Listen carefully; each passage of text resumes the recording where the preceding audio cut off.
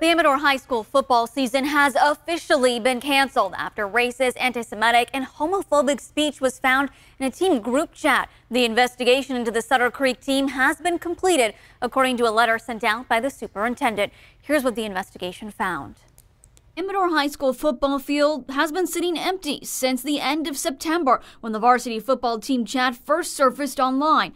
The completed investigation by a third party now cites 4 main reasons for canceling the season: racist, anti-Semitic, and homophobic speech, bullying, Title IX concerns, which is a federal civil rights law that prohibits discrimination on the basis of sex in education programs and athletics, and hazing. We spoke with parent Vanessa Castagna, who says one of her kids saw screenshots connected to the chat thread. If this is a racism-motivated incident, then it would be appropriate to look into this a bit more. As far as the entire team, instead of individuals who contributed to this, that is definitely a challenging issue. According to the investigation, many students admitted to the hateful language in the chat that included derogatory language and slurs. Investigators found a culture of bullying behavior exists among some individuals within the Amador High School varsity football program. Students we have spoken to say they felt like the team should be suspended if the action were done by all and not just one person. If they all did something wrong, then